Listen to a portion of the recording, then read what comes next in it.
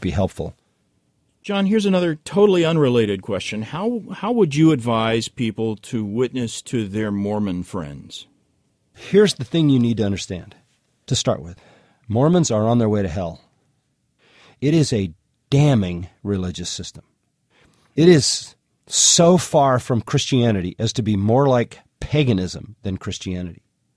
There are so many gods in Mormonism that they don't even know how many gods there are. In fact, there are more gods all the time because they make gods. When Mormons die, according to Mormon theology, the Mormon couples that have been baptized in the temple in Salt Lake and have been faithful Mormons and done what you're supposed to do, they get their own planet and they just make gods with some kind of strange celestial sex forever and ever and ever. That part of it, folks, is very much like the 70 virgins that the jihadist terrorists think they're going to meet when they blow themselves up along with the infidels. There are elements of Muslim religion in Mormonism. Worst of all, they believe that the God who created the universe is himself a created being. And they believe that Jesus, the eternal God, is a created being. They believe that God had sex with a mother, and they had baby Jesus born to them as a God in heaven. This thing is so polluted and convoluted. It is idolatry of the rankest kind. It is polytheism of the worst kind. There's millions of gods all over everywhere. It is deviant. It is deviant in the sense that it has all these sexual overtones. And that ought to be clear to anybody who's got his eyes wide open, because Joseph Smith's big deal was polygamy. Have sex with as many women as you can possibly have. Brigham Young, turned that into epic proportions. And, of course, recently the Mormons have tried to back away from that. Now, you have to understand this about Mormonism. Mormonism believes the Bible is corrupt by their own statements. The Bible is corrupt. The Bible is filled with error.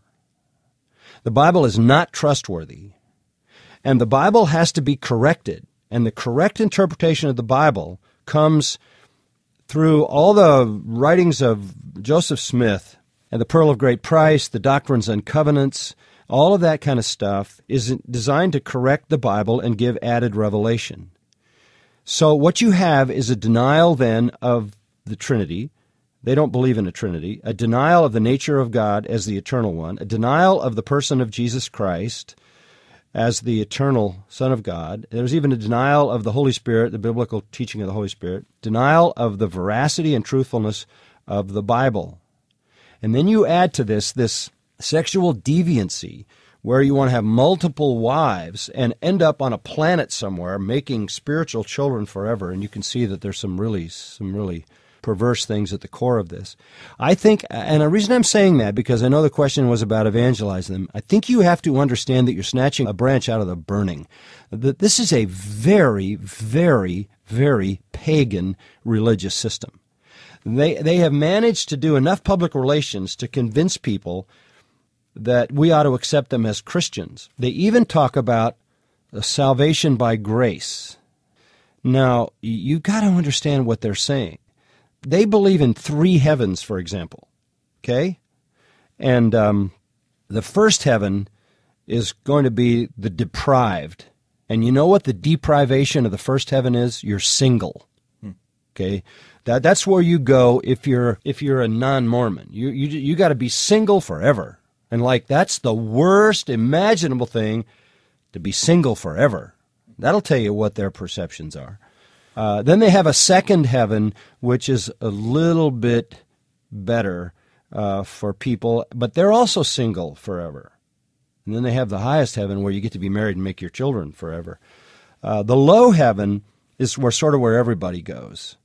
The non-Mormons, they're stuck single forever, and it's not a happy place, and it's really sort of a version of hell. So all of their theology is skewed. All of it is warped. So when they talk about a salvation by grace, they're talking about getting you into that first heaven where you're single and you suffer and it's not a happy place. That's where the grace will take you. God's just nice and lets you go there. But if you want to get to the big heaven, you earn your way there. There is, as you say, a concerted public relations effort underway right now to get evangelicals to accept Mormons as mainstream Christianity. And I encountered some of that literature recently. They actually quote from your books. Well, I have met with the leaders of that movement. There are a couple of guys. One of them is Robert Millett, who is the main teacher of Mormon theology. Teaches at Brigham Young, right? Yeah, he's the head of that department. But you have to understand, they don't have any Bible interpreters. They don't have any interpreters of Mormonism. They can't interpret any of it. The presiding president apostle he has the final say on what is true. So all they can do is affirm these things. And they came to meet with me, invited me to Brigham Young, they wanted me to come into the city, they wanted me to talk to the faculty, talk to the students. I tried to be as gracious as I could. I said, you've got a different God, a different Christ, a different gospel, different source material, and you got a false religion. What am I going to gain by going there and having you pat me on the back like I'm some kind of a co-belligerent here? So I have not gone, and I've continued to correspond with these people. But to me, this is a deeply insidious issue. Now, what do you do to evangelize these people? First, you realize there are two things you've got to say to a Mormon. One is this: the Bible is the Word of God, and the Bible alone is the Word of God. Joseph Smith is a false prophet. Let me just take a digression. Many years ago, I read a book called Seth Speaks, written by Jane Roberts. You may remember that name. Jane Roberts is a medium. Jane Roberts is a woman who goes into a trance and contacts demons. I had no idea what this really could produce.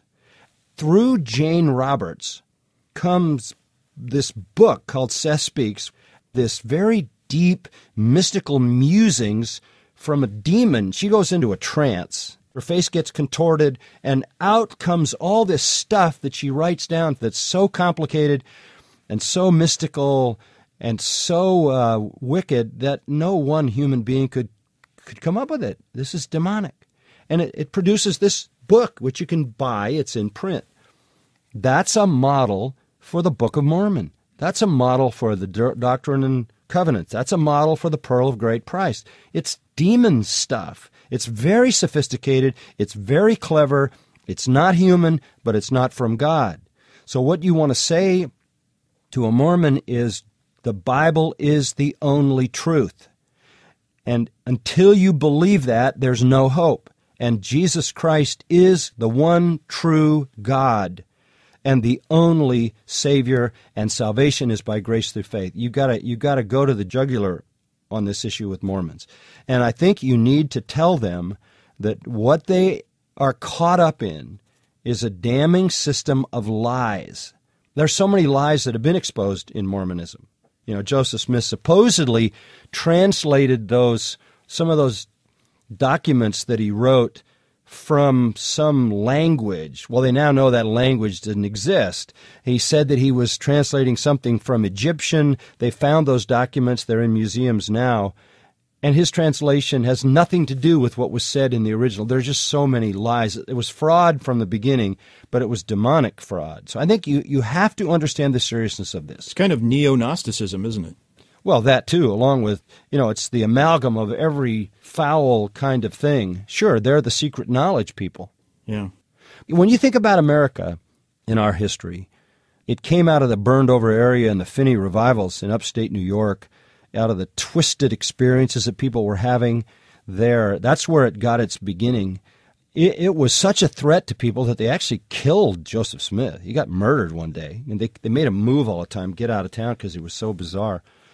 But it found a place in America, and can you imagine it grew so powerful that it actually took over one of the states in the United States and now has gained this kind of acceptance. It's a very, very successful satanic movement. It's still growing, too, and I recently read a book that made a similar comparison to what you just did, saying that the founding and growth of Mormonism is a pretty close parallel to what happened with Islam. Yeah, and there are many elements. The demons can only come up with so much stuff, and their lies are going to be the same in any religion. You see the duplication of these things.